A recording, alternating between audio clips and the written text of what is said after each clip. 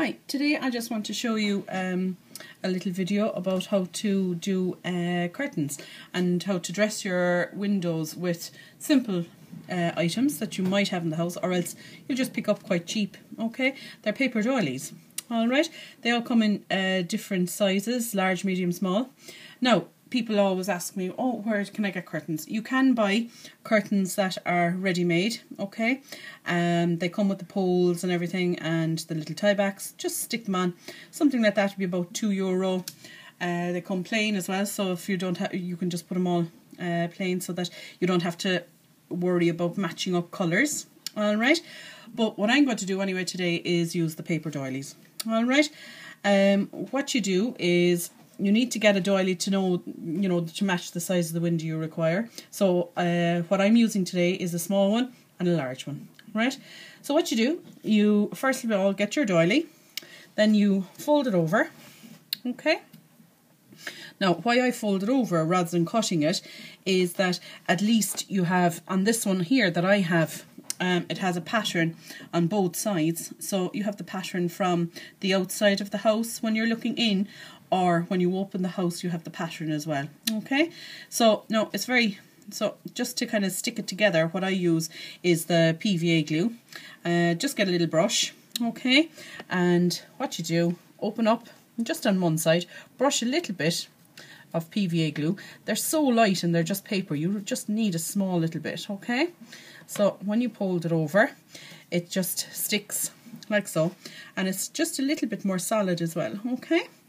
So then with the large one I have, it's going to be too big for the window.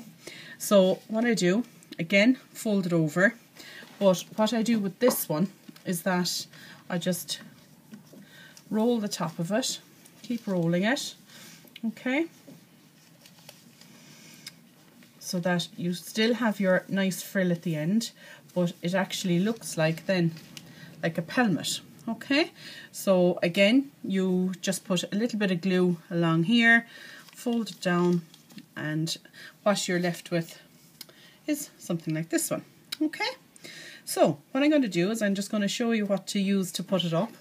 I use tacky wax. It's brilliant.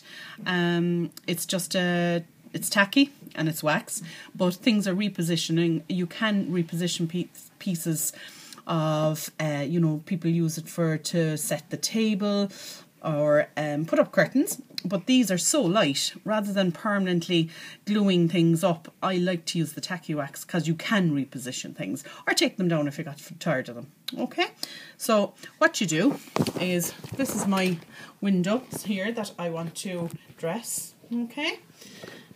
Hopefully you can see what I'm going to be doing here now.